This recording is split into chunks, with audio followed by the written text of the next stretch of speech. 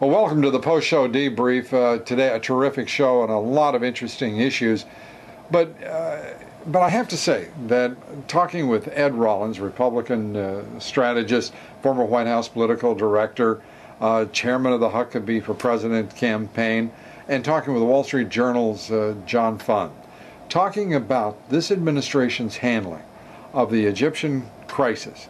It's extraordinary. I don't know what other word I could use. It's incredible that not more has been made of the clumsiness of this administration in dealing with Egypt, with Hosni Mubarak, and indeed the world community by the national media. The national media simply does not want to be anything, it seems, largely, but an accomplice to this administration.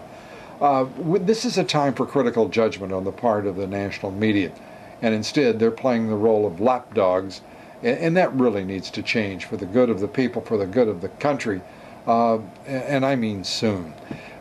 In discussing the president's handling of Egypt with the Fund and with Rollins, there's no question whatsoever that this administration really is learning on the job, and that is both frightening and disappointing. The only person in this administration who's exhibiting any kind of maturity in handling the situation has been Secretary of State Clinton, and she isn't even apparently on point with the Egyptian government.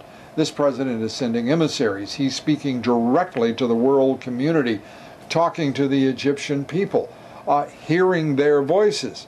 And for all the world, I can't help but think of the number of times that President Obama in the Senate and as candidate for president mocked President George W. Bush for his unilateralism, for running down the reputation of the United States and the world community.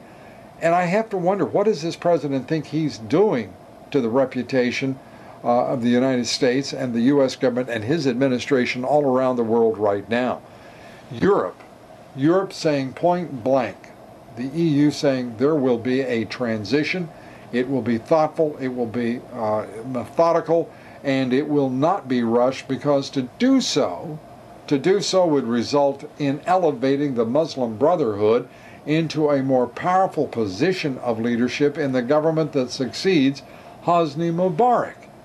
And all that echoes as you listen to the statesmen of Europe are the words of White House Press Secretary Robert Gibbs saying Mubarak has to leave, and leave now.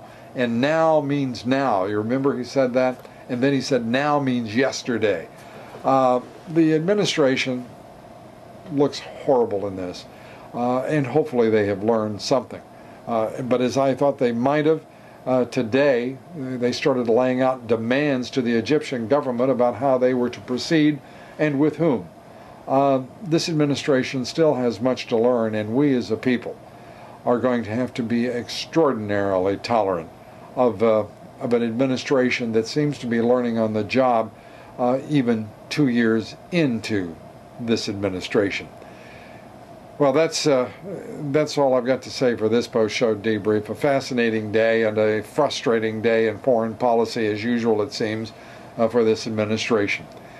Thanks for being with us for the post-show debrief. See you next on the radio.